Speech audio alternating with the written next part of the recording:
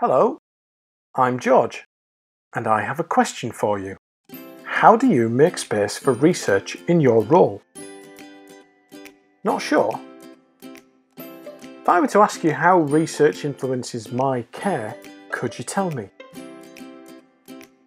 Would you be able to tell me about the clinical research delivery teams in your area who help people like me to take part in research every day?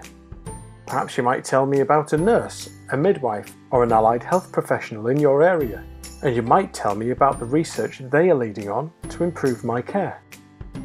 I'm sure you would be able to tell me that I will benefit from being cared for in a research active organisation like yours, right? Could you do that? If the answer is yes, then you are a great example of the sort of person I want to have involved in my care. If the answer is no, or you're not so sure, then you just need to find a way to make space for research. There have been lots of positive changes in relation to research in the NHS. People like me are now much more involved in deciding what research needs to be done.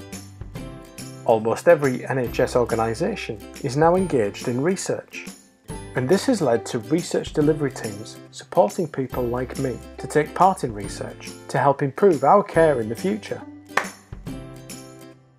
I have also noticed more support for people like you to be able to learn about and even develop your own research if you want to. Seeing nurses, midwives and allied health professionals leading research into my care is really important to me because you're the people taking care of me every day.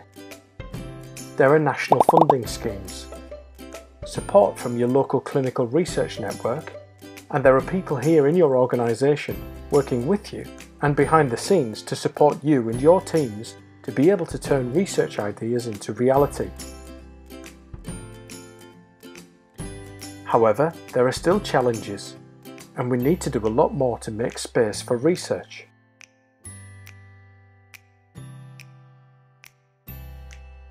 There are still lots of people just like you who are not aware of how important it is to support research. There are people just like you who worry about the impact on staffing levels if one of the team is released from practice to develop research. And there are people just like you who are a bit frightened of it. But perhaps this is because they don't understand how they can fit research into a busy service, especially when there are lots of people like me to take care of. I know. These challenges just add to the long list of others that you face in your role every day. But if you are really going to make a difference to my care, you need to work to address them and build on the excellent work that's already going on to foster a positive research culture. How about discussing the impact research is having on your practice as part of one-to-ones? How about planning how you and your team develop research in a more proactive way as part of the whole team strategy? How about making research part of the conversation at every team meeting? If you can try these things, of course there will be challenges, but research will become weaved into the fabric of your service, and your whole team will start to see, understand, and even influence how research positively impacts on my care.